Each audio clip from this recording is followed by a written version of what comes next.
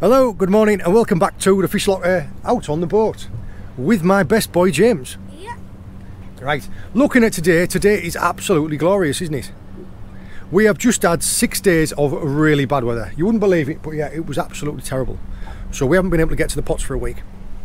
There's always a bit of a worry when you've had lots of bad weather like that the pots can get damaged, the floats can get ripped off, they can get jammed into the rocks. So yeah, today we're going to go and try and find our pots. Hopefully, fingers crossed, they are all in one piece. Because of all the bad weather, the clarity has absolutely plummeted. There's an awful lot of, I don't know if you can see it, an awful lot of suspended particles in the water, and there has been a lot of seaweed ripped up. There's been a big cliff fall over there. Yeah, so fingers crossed the pots are all alright. Are you ready, Captain? Yeah. Let's go.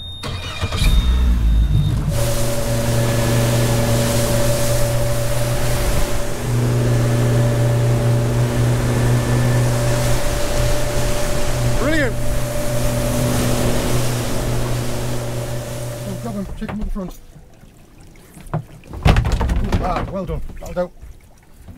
Not my dreams. Well done.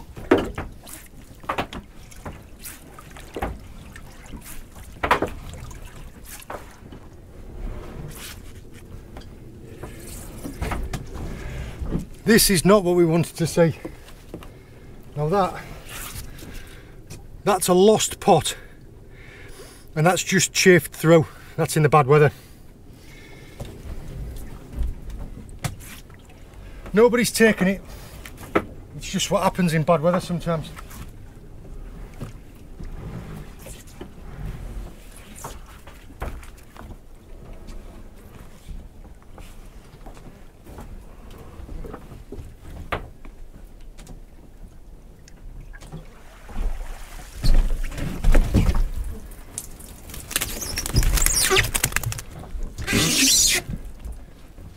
Just a little fish.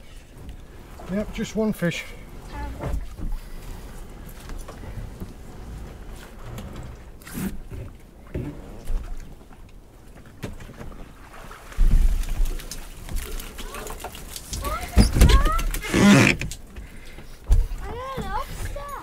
Unfortunately, and this is just what happens, this is just part and parcel of it, and with it being bad weather, I knew we were coming to some rough weather, so I put the pots in slightly deeper water. Yep. That's bad. So by fishing them in deeper water, it means they were slightly more protected from the bad weather. Come here. You're not going to get out doing that. We do have a very attractive male cuckoo wrasse. Oh, sorry James, I already put it back. And in the other pot, we do have one spider crab, A great big spider two spider crabs, and a tiny lobster. and a tiny, teeny weeny little lobster. Hold it. Come here then. Hold it by the back. Right, come on. Yeah. We'll toss it over there then. Good lad. Bye. Yeah, unfortunately in the bad weather, with it all racking around in the wave and the swell, one of the pots has been ripped off. But fortunately what I do whenever I shoot my pots is a mark on the GPS, mark on my plotter exactly where I put them. So I have a lat long of the start and the end, and it was the first pot that went missing. So what I'll do is I'll contact one of the local diving clubs and I'll give them that lat long, and I'll see if they can, the next time they go for a dive, they don't mind dropping in and see if they can't find that pot for me. Because not only is it money, it's money that I've invested that is now sitting on the seabed and I can't get to it, but also that pot will keep fishing.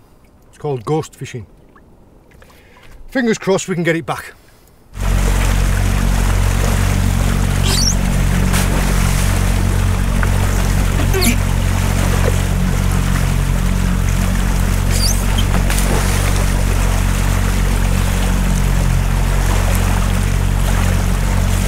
All I'll do now is if I can't get that pot back, the next time when I come out, I'll bring a spare one and splice it on.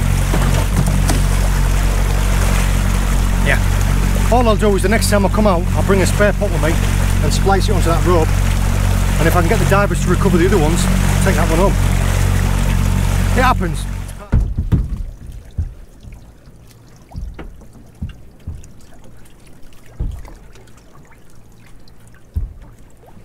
There's a lot of weed growing on these ropes.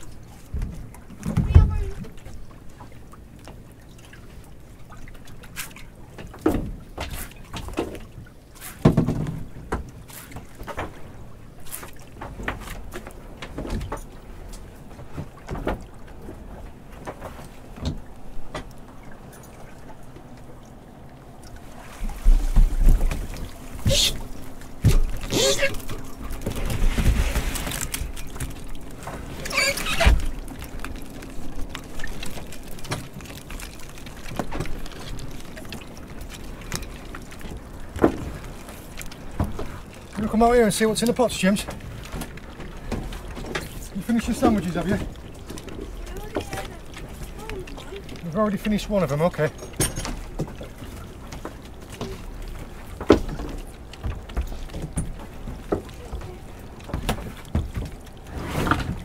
You see it?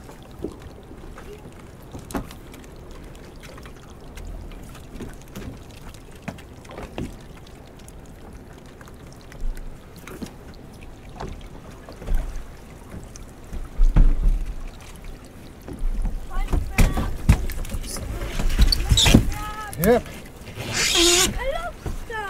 Yeah. Two lobsters in there. They're great crabs.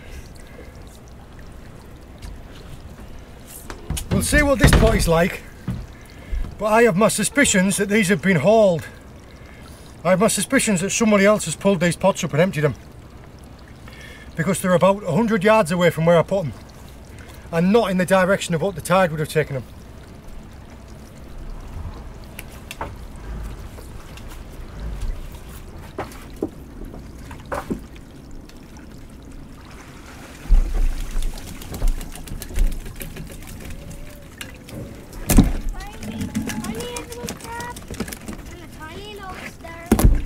Yeah, and a stupid lobster that keeps putting his claws through the bars, so he's going to lose them.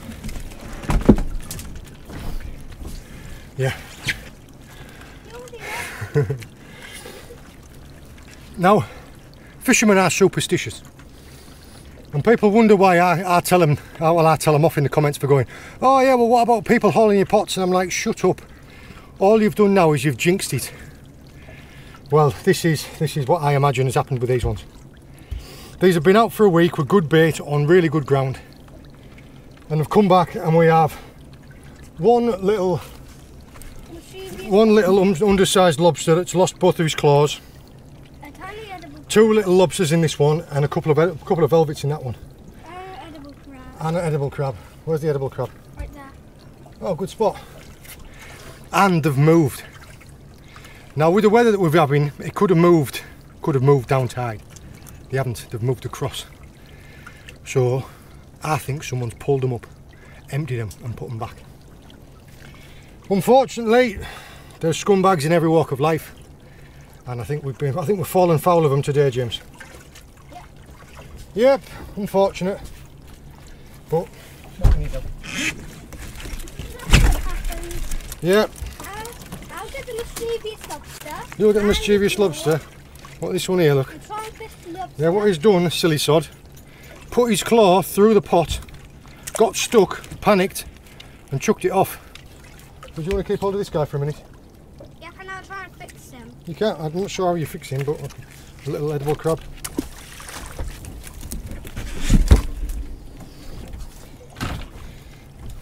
Chucking him back, are you? Good lad.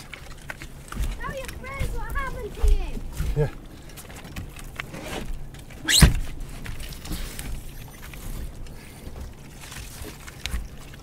Yeah, this one had a big ling skull and plenty of bait in, and it's just got 1, 2, 3, 4, let go, 5 little velvets and 2 tiny spider crabs. And this area here where I've had this shot has always produced lobsters in the past. So yeah, I think we've fallen foul to a thief, James. Yeah. Unfortunately. Yeah, so one pot lost, 3 pots emptied. There's just one, there's just 2 lobsters to do.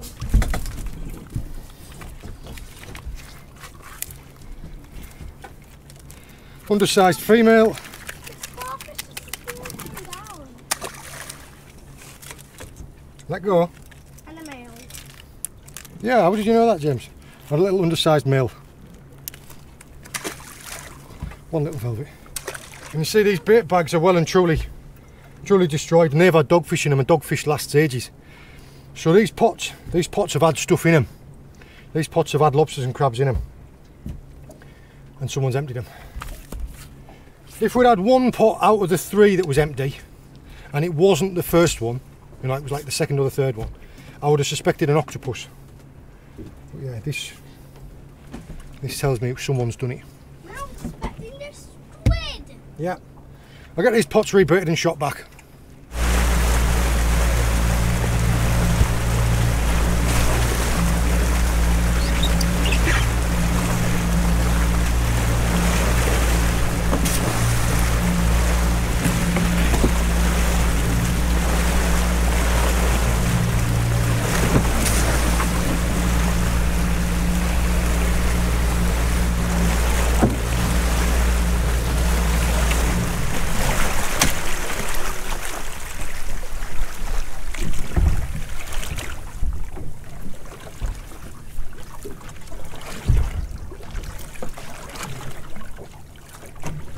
There's a lot of weed on this one, James.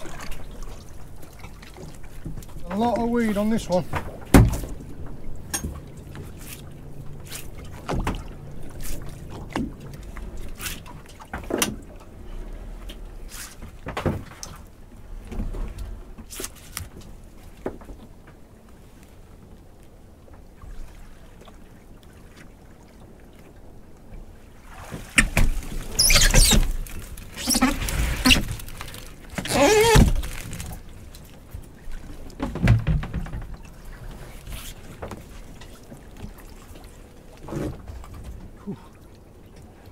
Oh, James, these are heavy. These ones have moved as well. I had this fleet shot next to the other one, and I think someone's pulled them both up.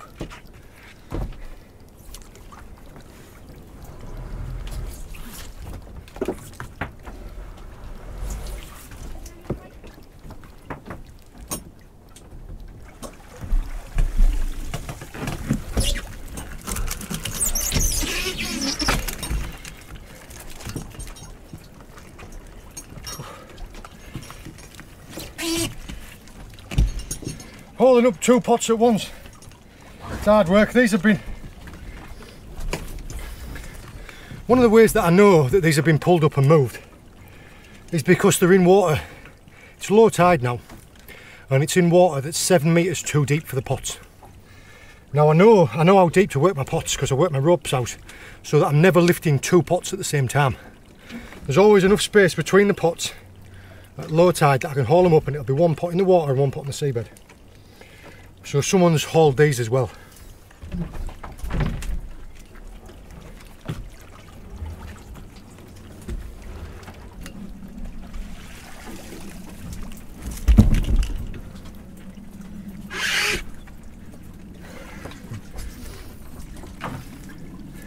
Something quite interesting in that last pot.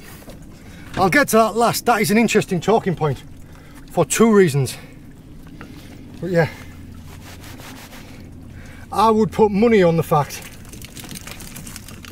that someone has hauled these 2 fleets. Very frustrating, but what can you do? Right, in this one,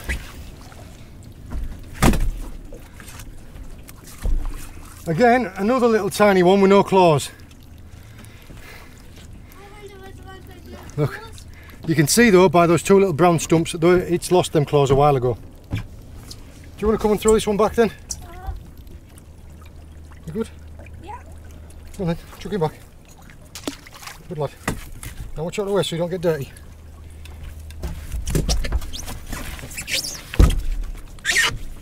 Yeah. I know that the weather and the tides, you shoot your pots in the direction of the tide. Tide goes that way or that way. So you shoot the pots that way or that way. If you shoot them across the tide can pick them up and roll them up in a ball. So that means that if these pots are dragged in the tide or in the weather, because the weather has been, well, the weather's been from the east as well. So the pots would have moved that way. They haven't moved that way. So yeah, someone has hauled these up, this fleet and the other fleet, and dropped them back down. And they've dropped them back down in deeper water. This fleet anyway.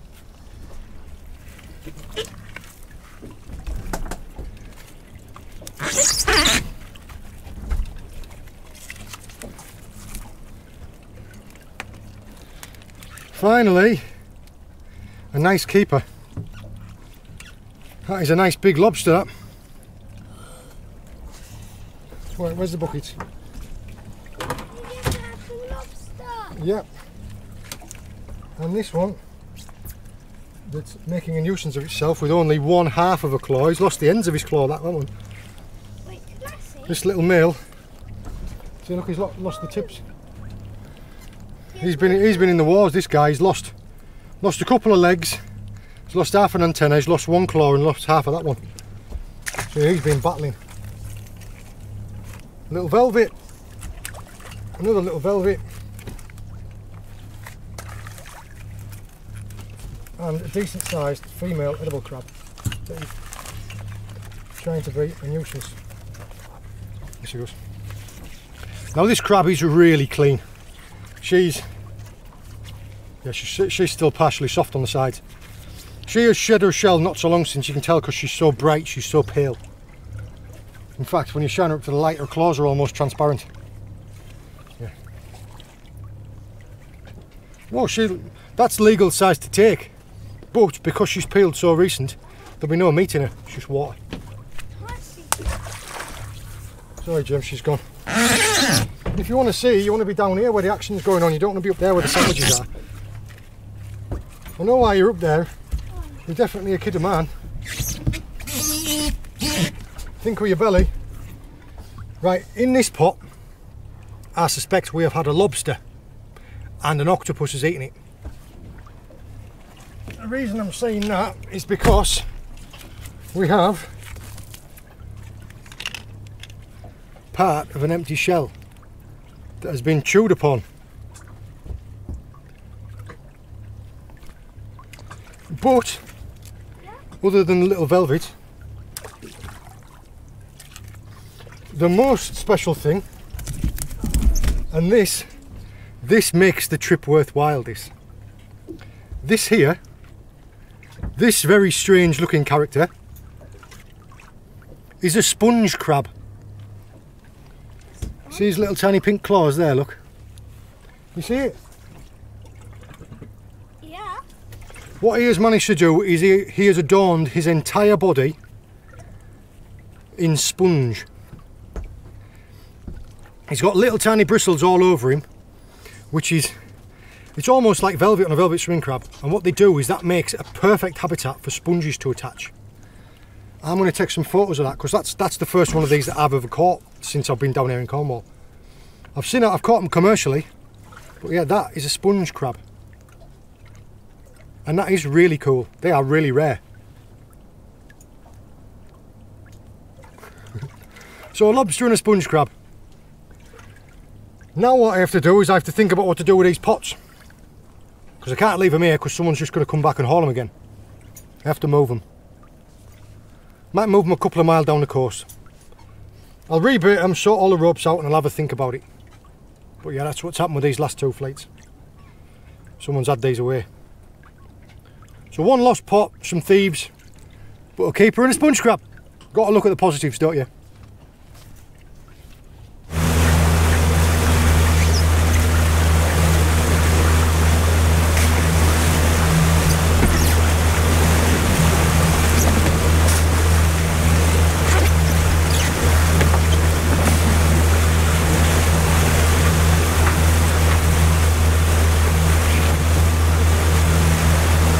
clean down time.